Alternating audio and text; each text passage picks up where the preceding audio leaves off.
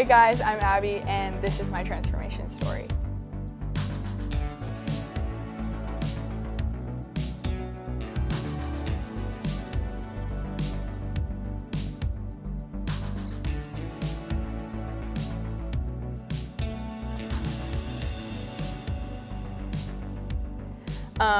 Like many of you guys I know, you grew up in a Christian house.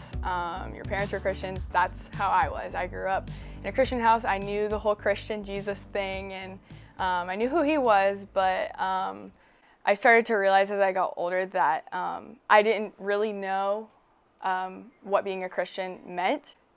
I realized that I didn't truly know who he was until about 5th grade. My parents started getting really involved with this church, and I watched all these other kids around me, and I started making friends with them, and they went to church and they went to camp. And one year I decided to go to summer camp, which was 5th grade, and we went up in the mountains of Arizona, where I'm originally from, and went to this camp called UCYC.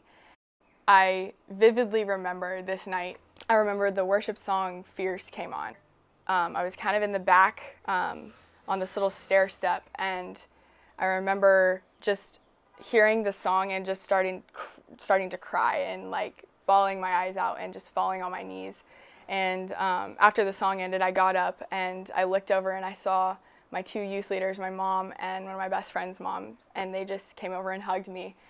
And I remember that moment, the Holy Spirit just came over me, and I really understood the difference between religion and relationship, and having a relationship over just being like, I'm a Christian. And that's what a lot of kids have the same story as me, where they didn't really know until they went to camp or until they met someone who told them the real meaning of Christianity. And as I got to know Christ, I came back and I got baptized, and my life started to change a lot from the inside out. I started getting really involved with my church. I served a bunch, and then all of a sudden my parents told me that we were going to move to North Carolina, and that's where I am now. And he did it right at the perfect time because he was teaching me lessons along the way. I was really angry for a long time, and I still struggle with it sometimes, but he was teaching me to be patient and that his will is greater, and that my anger is what I know about what's happening in my life right now, that it's not going to be that way later on. This is a verse that really speaks to me, that I really live by now. It is Romans 1 verse 16. For I am not ashamed of the gospel, for it is the power of God for salvation to everyone who believes, to the Jew first and also the Greek. And thank you for watching my transformation story.